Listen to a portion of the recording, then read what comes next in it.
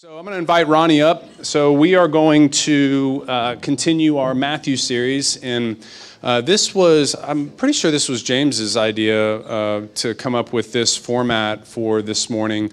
Ronnie has talked a lot about the Sermon on the Mount over the past 25 years to a lot of our people, and so it struck James as he was preparing and building the outline for this that it'd be neat to have Ronnie come and talk. And so James came up with a list of questions, and we gave those to Ronnie. He has a book, and I'll let him talk about this in a second, but he has a book that kind of highlights the Sermon on the Mount that might be a good read for us in here if you want to pick that up. Did you bring copies? I only had two, but... Okay, I'm sure it's Joy's fault, right? Yeah. Yes, I asked her to order it. Yeah, okay.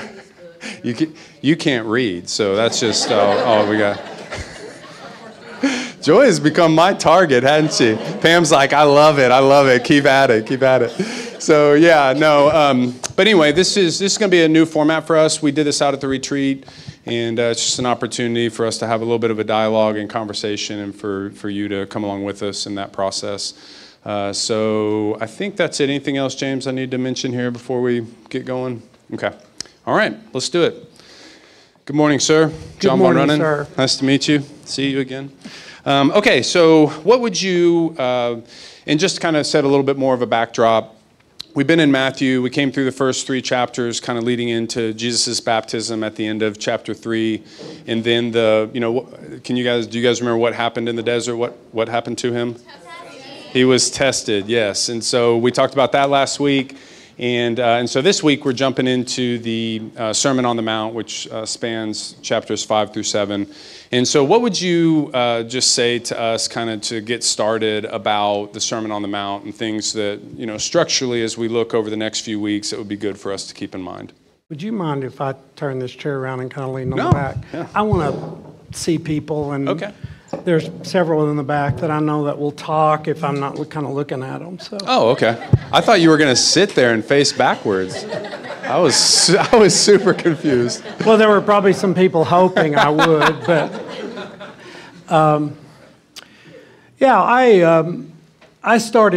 I grew up like a lot of people in America. We went to church and so forth. Our mom was our spiritual leader, and she got sick and died, and that kind of made things even worse than they were before. But so when I went to college, the one thing I was a serious student, and that's kind of what I had. And my sophomore year in college, though, even that kind of went sour on me. It's like it kind of lost a lot of meaning. And so just trying to figure out, what life is about, what is there worth living for?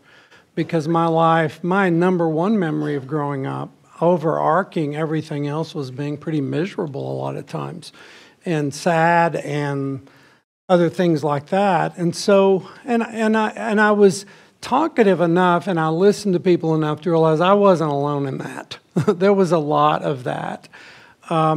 So I went to church to try to just look into God. I didn't have a faith. The little faith that I had as a kid was pretty well gone. And I had a lot of doubt. And so it was hard wading through church coming to faith, because church really, there was no place in the church I was a part of to help you come to faith. And there was no place to just come clean with what had happened to me and what I was struggling with even.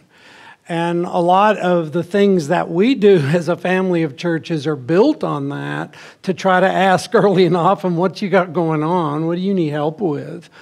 Because most people that come from outside particularly, or reapproach God, are desperate. So I was looking for a lot of answers early on, and so I thought all the Christians at church were that way.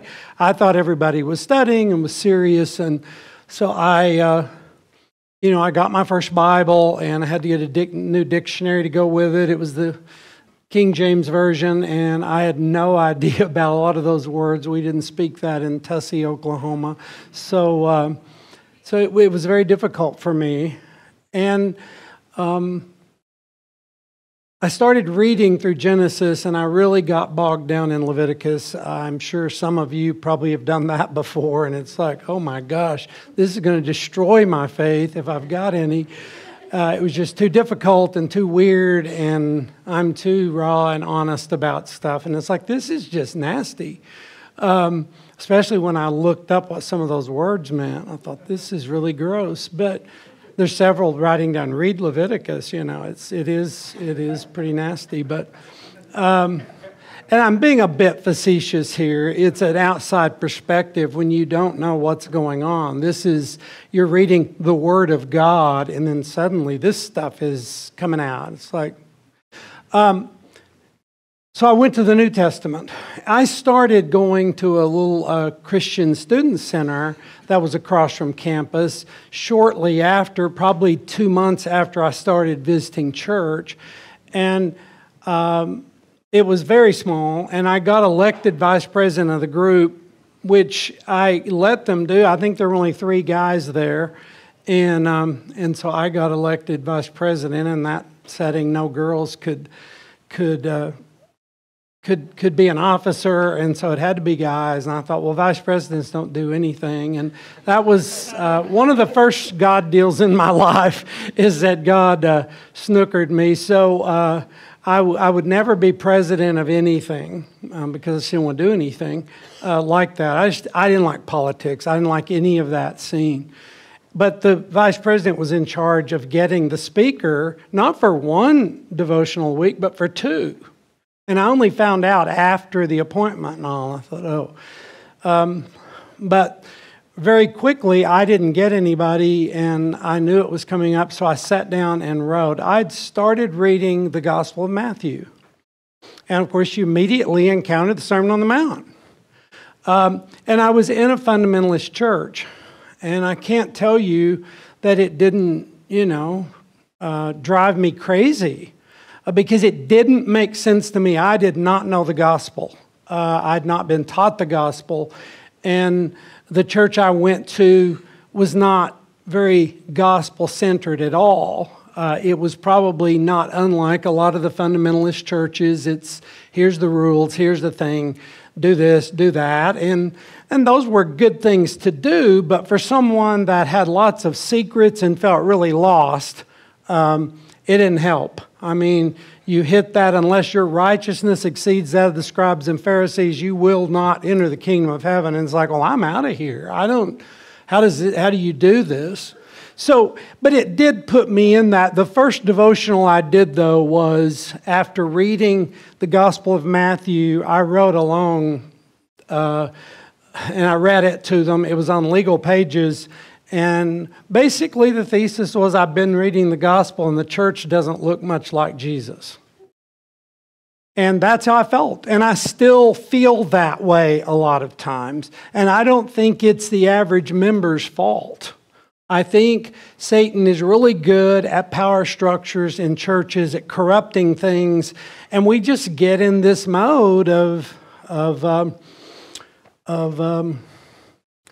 just missing God in it all. So I think what has helped me, and I've been studying now for 50 years, I wrote this book, 40 Days on the Mountain with God, as a pastoral devotional format on the Sermon on the Mount.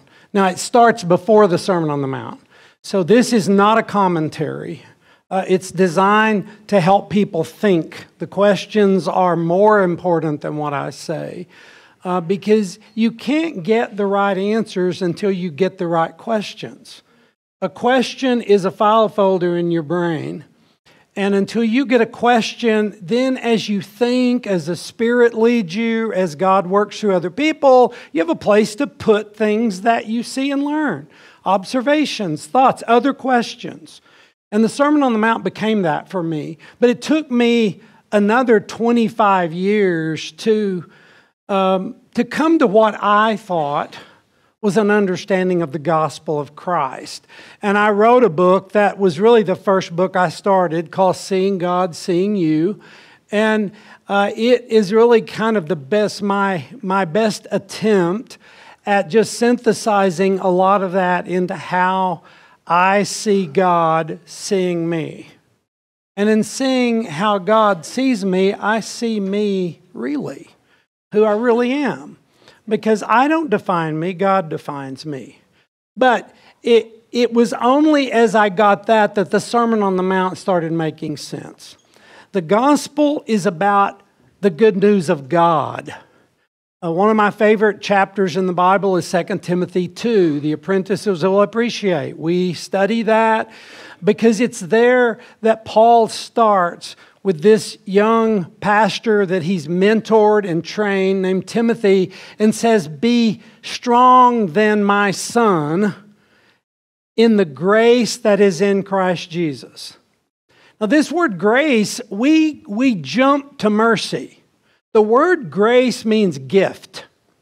And it is a description of God because our God is a complete giver. He needs nothing.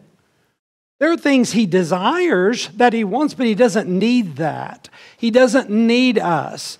And we were created, humanity was created as image bearers. We're not gods in the sense that we're a God, but we will one day be made into divine beings. We will become divine in the sense of we're going to take on an immortal form, this body that we have. We don't understand that. So, but once I got this idea, because it's here that Paul outlines very briefly what he had come to believe, and he says in that, this is my gospel. And that is the first semester assignment for the sermons for all of our apprentices. There are several in here that have preached that sermon. Kevin even did. It wasn't very good, but he did it. I'm just trying to get the attention off my sister because then she'll start heckling me. But, it's grappling with what is your gospel? And not that it changes, but it's like the relationship each child has with a parent. I'm all four of my kids' dad. I'm a spiritual dad to quite a few people in this room, but each person has a different relationship with me. It doesn't change me at all, but it's based on their need, what they need. For young people that don't have a dad, that role may be much more significant and meaningful for somebody that does have a dad. I'm a bit of a spiritual dad to John's kids, but they've got a great dad. They don't need that, but there's another role. There's a backup role, a granddad kind of a role that you can have. Well, as you look at this idea of this is my gospel, it's how God comes to me. How God syncs with me, how God meets my needs. What is my sin that got forgiven? Not just my sin. What are my sins He's forgiven me of? And so the more I came to understand the gospel, I heard this question about how to interpret the Sermon on the Mount, because the Sermon on the Mount doesn't discuss grace. It doesn't discuss mercy. It's pretty cut and dried, and don't miss the point that what you see in the Sermon on the Mount and what Matthew is doing, this converted tax collector, Jewish tax collector who has kept records, obviously, of what Jesus said, is coming out, and he's writing this letter quite a few years after the gospel had been preached. Some of the letters had already been written. And along comes in about 60, 65, somewhere in there, these gospel accounts. So the gospel is already out there. The church was already formed by people coming to faith, accepting the gospel of Christ, and coming to Him. It was already out there. So this letter is specifically targeting Jews that had become Christians and speaking their language. So he lays this out, tracing the genealogy of Jesus all the way back to Abraham, and makes that point. And then you see these antitypes, if you know Scripture. The shadows are what was going on in the Old Testament. But a shadow in this vernacular is like if you're standing on this side of the building and we're talking and we're waiting on John to get here. 1 minute. Okay. And then he walks down there. I asked him to do this. okay? Because this is my life, and I could talk for 5 hours about this subject. But we see John walking, the sun's way over there. We see a shadow coming down the road. And if you know John, I could probably recognize John's gait, his walk, his slick head, coming down there. But the reality is when John comes around the corner, now we see John. And what we have in the Old Testament is God is coming. Emmanuel is coming. And all of these things that are happening in the Old Testament are this shadow, and that's what we're seeing, is this shadow coming. And when Jesus shows up, we see God showing up. So Jesus, 40 days in the wilderness, and he did beat Satan. The Jews were 40 years in the wilderness and lost. There were 12 tribes. He picks 12 apostles. Don't lose these meanings because they're deeply rooted in God's history with us. So that's what we're dealing with. And when you come to this, you say, "Oh, this is a big deal." What's getting ready to happen? He's now going up on the mountain, just as Moses had gone up and gotten the law. But what we're going to see here when they say he spoke as one who had authority, not as their teachers of the law. What are they saying? The teachers of the law were quoting prophets. Thus saith the Lord. That's what they were quoting. They were quoting tradition. Jesus was saying, you have heard it said, and then he quoted what they had told them. He said, but I say. But I say. And it's like, wait a minute, he's not quoting anybody. He's saying, this is what I say. He is speaking as God. And so when you come to this, what you see is Jesus is not delivering the gospel. He is the gospel. Matthew is not rewriting the gospel. Here, Jesus is the gospel. What the Sermon on the Mount is now you've received the gospel. How do you live gracefully? How do we live this out? And when you figure that out, suddenly you're not feeling guilty every time you read Blessed are the poor in spirit and you think, I don't even know what the crap that means, let alone am I? You know what I'm saying? You're thinking, oh, okay. We can talk about that. No cussing in our sermons, okay? So is crap cussing? That's cussing, right, Joy? When John first started preaching. Stop. Okay, we don't have time. All right, so I literally would have to say turn his mic off. Turn his mic off. Keep him from getting in trouble. Okay, go ahead. Okay, thank you. Okay, so I'm going to read the Beatitudes here, and what I want is for you as you hear these. I'd like for you to, we don't have time to speak on all of them, but just the one that stands out the most to you, and then I will, okay, I know, it's a tall order, but, and this is your water. This is for you. Thank you, Matt, for thinking of that. But, so let me read these, and then again, the one that stands out the most to you, I'm going to ask you a question on that. So the first question will be, which one stands out the most to you? And then I'll ask a follow-up question. You guys can follow along in Matthew 5 in your Bible. And he opened his mouth and taught them, saying, Blessed are the poor in spirit, for theirs is the kingdom of heaven. Blessed are those who mourn, for they shall be comforted. Blessed are the meek, for they shall inherit the earth. Blessed are those who hunger and thirst for righteousness, for they shall be satisfied. Blessed are the merciful, for they shall receive mercy. Blessed are the pure in heart, for they shall see God. Blessed are the peacemakers, for they shall be called sons of God. Blessed are those who are persecuted for righteousness' sake, for theirs is the kingdom of heaven. Blessed are you when others revile you and persecute you and utter all kinds of evil against you falsely on my account. Rejoice and be glad, for your reward is great in heaven. For so they persecuted the prophets who were before you. Now, so which one stands out to you the most? I know each one of those is a sermon. But. Okay.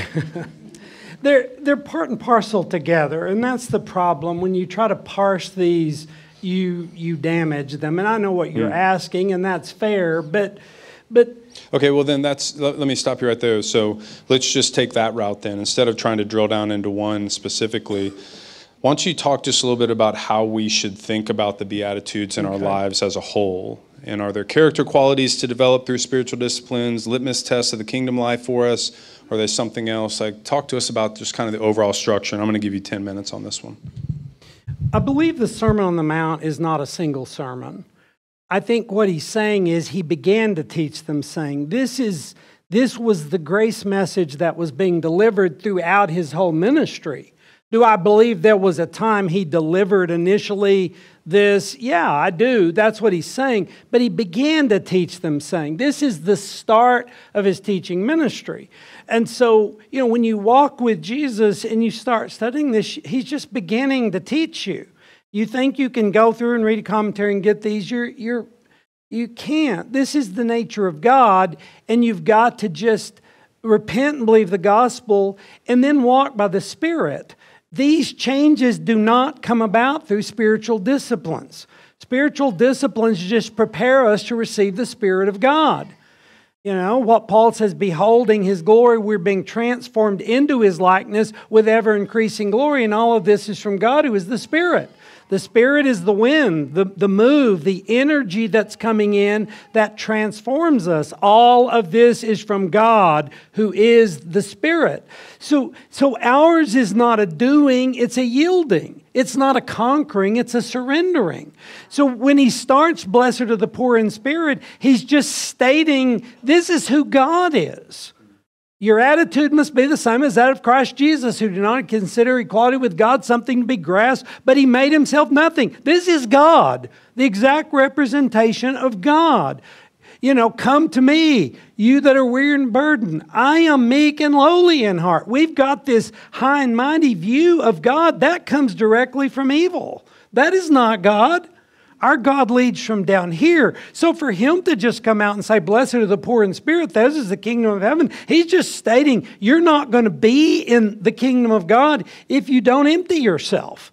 And that's what poor in spirit is about. It's about, the people that were listening to Jesus were poverty-stricken people. They were desperate people. We don't see that kind of desperation in our country much. But you go in some of the other parts of the world and you'll see it. People that are hurting, they're sick, they don't have food, they can't feed their kids, they're in trouble. That's who's listening to this sermon. And you've got to get in their skin a little bit to get this, that he's saying you're blessed in the condition you're in, because we don't. You guys can whine because you're not sure where you're going to meet next week. You're going to meet somewhere and it will have heat and air conditioning. You know what I'm saying? We're okay. And God wants us to do that. That's why when Jesus said, if you're going to follow me, you have to deny yourself and take up a cross. One of the things I've been teaching in track is so many of these young men particularly come in looking pretty rowdy, but they've got a cross on. And I've started saying, if you're going to wear that cross, you need to bear that cross. You've got to bear it. It's not just a trinket. That means something. This is what our God did for us. This is what love is about. It's about self-sacrifice. You got to start there. Whoever wants to gain their life will lose it. So that's what he's getting at. Blessed are those that mourn.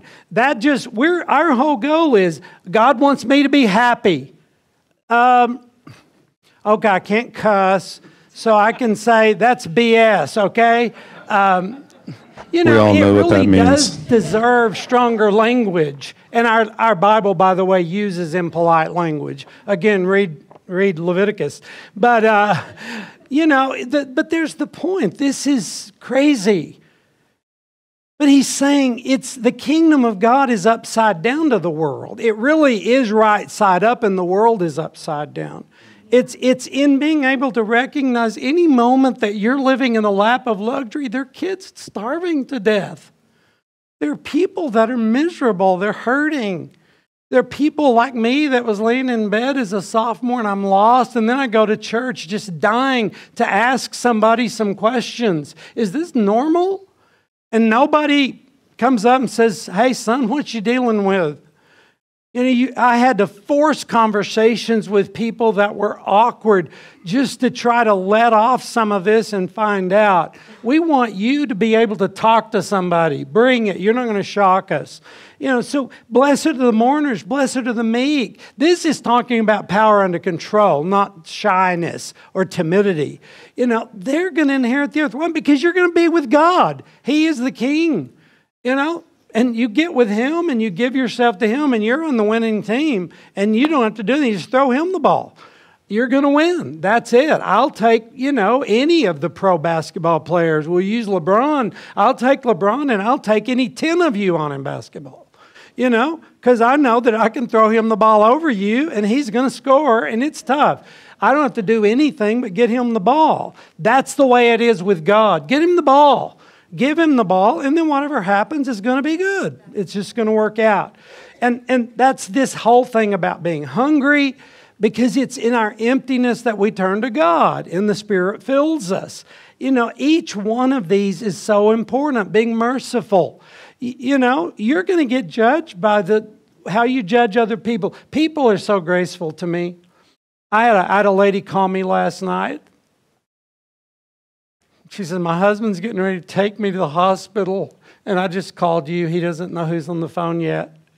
And I said, why is that? And she said, well, he thinks I'm going to kill myself. And I said, why? She said, because I drove in my garage and got home, and she's just got a problem with a kid. She said, I closed the garage and rolled my windows down and left the car running. And I said, how long were you in it? And she said, 20 minutes. And I said, and you're wondering why he thinks you're going to kill yourself? You tried to kill yourself. She said, you're the only person that can get me straight. She said, you're the least judgmental person I've ever known. Now, that doesn't mean I don't have any judgments, but it's just being the gospel to people. So, when you get mercy, it's like, who am I going to judge? So there's a blessing in this. You get to help people. You get to help people. And you can share this gospel of God with people. And pure in heart is just talking about, I don't live for anything else. I don't got nothing else. You want to know me? It's this. This is what I live for. And I've been doing it a long time. Whoever is suffered in the flesh is done with sin. You're just done. That doesn't mean I don't sin. That's not what I live for anymore. And that's what pure in heart means. And then you become a peacemaker, but a peacemaker between God and humans. And the ultimate peace between humans is the peace you find in God. And then you're going to get persecuted. The same people that would call me not judgmental, there's people that throw their books down and walk away and call me ugly names. And it's not that I don't ever deserve any of that, but so this is all part and parcel of who God is. This is God. Now, not hungering and thirst in the sense that he's hungry for it. It is what he is. I could go on. Thank you. So that next section there is titled Salt and Light. And Jesus says, you're the salt of the earth, but if salt loses its taste, how shall its saltiness be restored? And then it talks about being the light of the world, and a city set on a hill can't be hidden. So just kind of looking at that section, just talk a little bit about that and challenge us specifically on our saltiness and what that looks like for us. Well, for them, salt represented life. And if you see this very well depicted in the story of Gandhi, because that was really the battle between Gandhi and the British. They wouldn't let them make salt, and they needed salt to live. The Bible is about life. You've got the tree of the knowledge of good and evil and the tree of life, and everything rests on that. And the tree of knowledge of good and evil represents self-reliance, trying to play God, trying to figure it out. The tree of life represents just trusting God. And it's been that way the whole time. Salvation has always been by grace through faith. No one was ever saved by law. The problem is the tree of life represents law. It's just God. It's who God is. Good is what God is. Evil is anything opposed to him. That's pure and simple. The law of Moses was a mere representation of it, in the sense of, you want to live by this? Let me show you. You can't. That's why God said, the day you eat this fruit, you're going to die. Why? Because you're going to try to get it yourself. You're going to unplug from God, and you're going to try to plug into other things. You've got to plug into God. God is good, infinitely good. Our whole world is about energy. It's about energy. You study quantum mechanics, it's about everything has quanta of energy. And there's an equivalent amount of energy in mass. And that's what E equals MC squared was about. We are about energy. And this energy derives itself from this energy that is God, this power, this glory. Our Bible speaks in that terms. And that is life. We get life from this power. We are not energy sources. We're energy receivers and transmitters. And so when we come to Christ, we are given this gift of God in us, which is our hope of glory. And what we are then is we are this givers of this life. We're the preservers. When you walk in the room, I don't care how weak you are, if you're a believer, you bring God. You don't just bring an idea of God, you bring God. Out of their hearts will erupt rivers of living water, and that's as much by grace as anything. That God has sanctified you. That God consecrates you through faith, and therefore His Spirit gushes from you. Unless you dam the river up and you let that go. We're the salt. We preserve. We bring taste. And He says if it loses its saltiness, of course they're thinking in terms of what they had as salt, which was impure, but what was left, if it got washed out, they would take that then, it lost its preservative ability, its seasoning ability, and they would throw it on the walkway. And that's this idea of what salt losing its saltiness. And we can do that. We just get washed out.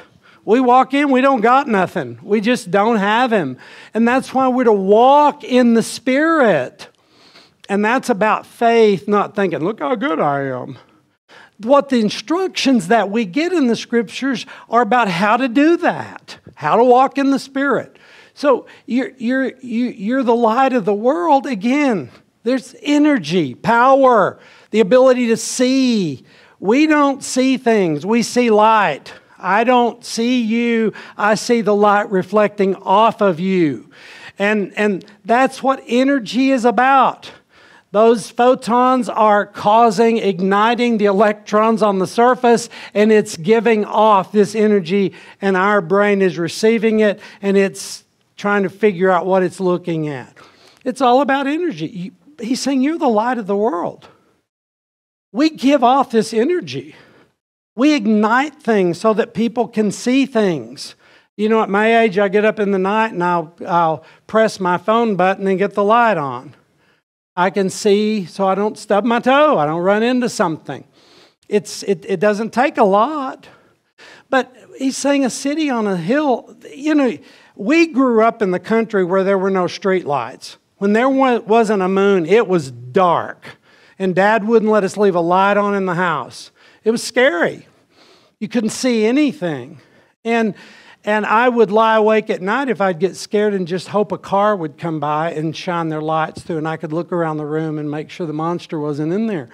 That's what he's saying you are. It's people traveling, and they're out there. They need water. They need food. They don't have their GPS. They don't have an iPhone, and they come up over the hill and they see a light on a hill over there. See, there's hope. There's safety. There's food. There's water. And that's what he's picturing. He said, and you've got to put your light on a lampstand. But guys, it's not, look how good I am. It's look how graceful I am. It's look how humble I am. Look, I've got God. What do you got? This is what I got. It's when the crippled guy asked, Peter and John, a poor guy, for money. And they said, we don't have any silver or gold. But what we have, we're going to give you. In the name of Jesus Christ, rise up and walk.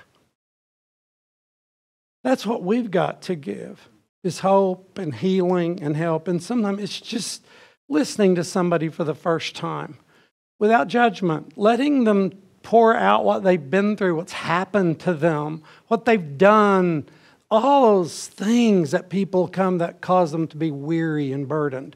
And that's who we are. And then he says, and let your light shine so they see your good deeds. This is not about being showy, because it's about pointing people to God. That's good. Thank you. So we get into this next kind of, these next groups here where, and you touched a little bit on this with Jesus saying, you've heard it said this, but I say this. And he kind of goes back through different things in the law. He talks about anger, lust, divorce, oaths, retaliation. So in each of those sections, he starts off saying, you've heard it said this, but I tell you this. And he's comparing two different things. Can you talk just a little bit about what he's doing there? Not specifically about each one of them individually, but just as a whole, what he's trying to do there. And if you could just spend 4 or 5 minutes on this, and I want to spend our last section on love your enemies. Well, he's dislodging them. Satan is a false prophet. And in all of our lives, there are things that we have been taught that are patently wrong. I was patently taught that God is poor in mercy. That you got to really work for it. You got to be really good. And it was burdensome. And then, as I came to understand the gospel, I would read things like what Paul writes in Ephesians. But God, who is rich in mercy, took, wait, now what? Let me read that again. And so the Jews really, they didn't read the Bible. They didn't have it. They had to go to the synagogue to get to hear Scripture read. And that's all they had. And so they would go listen to it, but then they had to go ask the teachers of the law what the Bible even said, because they couldn't look it up. And so what they knew was what they had heard. That's all they knew, is what they had heard. There were only a select few people that could read the Scripture. And so he said, you have heard it said. Well, some of what they heard was out of the Bible, but some of what they heard was patently not from God. And that's why Jesus had challenged them in Matthew 26 about that. You guys are tithing mint, dill, and cumin, but you're neglecting the important things to God. And it's the same thing Micah had said. God has already shown you what He requires: to do justice, love mercy, and walk humbly with God. But you're not doing this. You're robbing fields from widows. This is where you get. That's why the church takes on and religion takes on so much egg on our faces, because we deserve it. We bind heavy burdens on people and we're not even lifting them. And that's why when we see our famous preachers fall, we're all aghast. Well, they're just like us. They may be very sincere, but too many times they've been the ones that have really gotten on people. But they're guilty. They're sinners too. And when they get caught, they're judged with the same judgment they've judged other people, because they've acted like they were good. So what Jesus is doing is dislodging them. You've heard it said, don't kill. But I'm saying when you're holding anger toward your brother, you're killing them. You've heard it said, don't look lustfully at another. And this word lust, by the way, we are very hung up from our Victorianism about sex. God can handle your sexuality. He can handle it. What He can't handle is your greed and your selfishness and your anger and your bitterness and your meanness.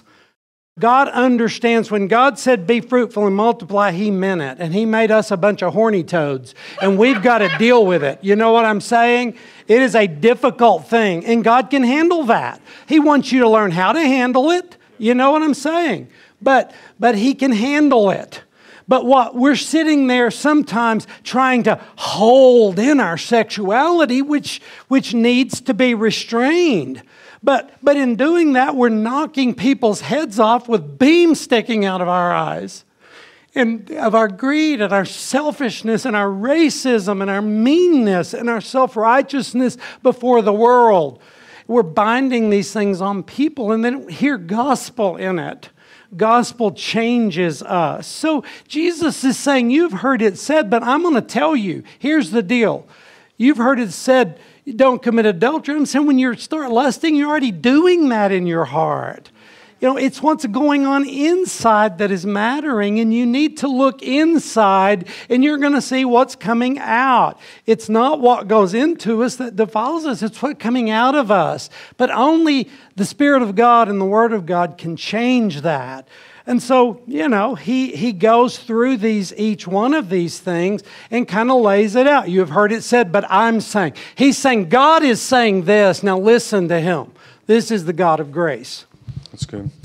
We're going to close out with this love your enemies section here in 43 through 48. And if you just give some kind of overall thoughts on that, and specifically just the challenge of today's kind of culture and climate, where there's so much division and so much so many opportunities to be at odds with people, right? And so, what is the lesson we can take from this section to really try and be the salt and light that he was talking about earlier? And again, I'll give you about 5 minutes on this one, then we're going to wrap up.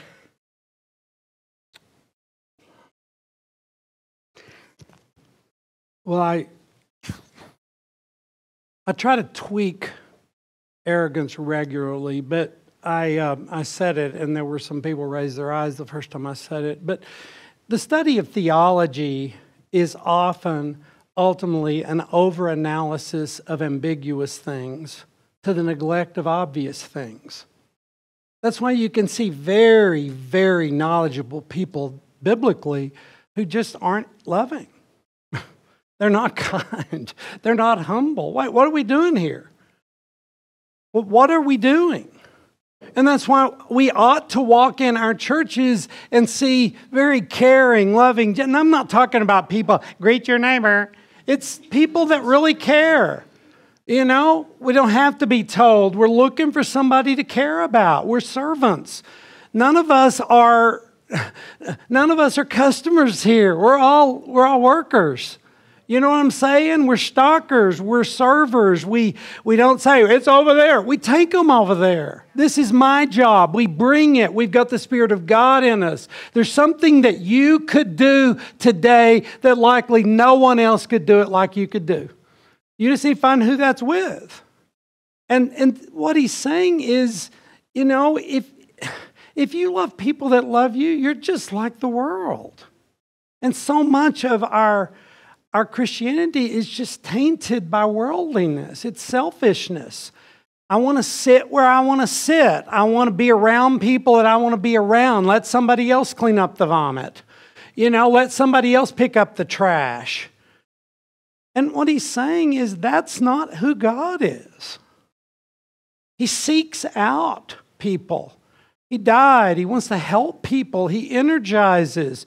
We are carrying this energy into life. And when we look at somebody, when we speak to somebody, when we care about somebody, I don't believe I can speak to Oscar because I'm good. But I think Oscar knows I can look at him and he knows I care about him. And that I would do a lot for him. And I could go around the room. It's that way. When we look at people, we ought to be turning the laser love of God on them. Because it's not really what have we done for people, it's what would you do for them? What would you do? And that's what God wants us to be, is those people that would die for people. Because that's our legacy of the real Christians. It was the Christians that were going and getting people out of the gutter during the plague, when they were throwing these people that were still alive out there. And they were getting them and bringing them back in and taking care of them, knowing they were risking their own lives. That's what we're going to do. And in doing that, we find life. Because when Jesus said, go make disciples, teach them, and I'll be with you. Guys, you're never closer to Jesus when you're doing the Jesus deal. Your quiet time, you may be 1,000,000 miles away from God. But I'm telling you, when you're loving people Jesus loves, He's with you. And He's flowing from you. And then you just want to learn more about Him, so you learn how to do that better. Because again, at my age, I get a lot of calls. There's a reason that lady and her husband called me last night. She said, you're the only person that can put me straight. Now, I'm not saying that to boast. I'm saying you can be that person for someone. You can be the one that when they think they're most desperate, I'm going to call. I have a poem called I Will Go to Jesus. And when you figure that out, when you're just empty, you think, I'm going to go to Jesus. I'm going to go talk to Him. And so, if That's what he's getting at. Here's the real test. The more you know God, the more you love people. Now, this is not human love first. This is the love of God. It's the will what's right for people. It's not about your sentiment. It's not about your feeling. You can love people that you don't like. And that's what he's talking about, loving your enemies. He's not saying love these despicable people who may be trying to kill you. He's not saying like them. He's saying you do what's right toward them. That's what we're going to do. That's good. Thank you. Okay, here's what we're going to do. Cole, will you grab the communion trays on your way up, and then I'm going to invite the praise team to come up too. So we're going to combine our last song and our communion time together. So you heard a lot just then, and a lot of great info. And Matt, would you mind putting the chairs back for me, John, too, please? Yeah. if people want one of these, I'm going to put this paper here, put your name on it, and I'll order them. They're like $4, but if you can't afford one, just put your name down, and James will pay for it. Okay.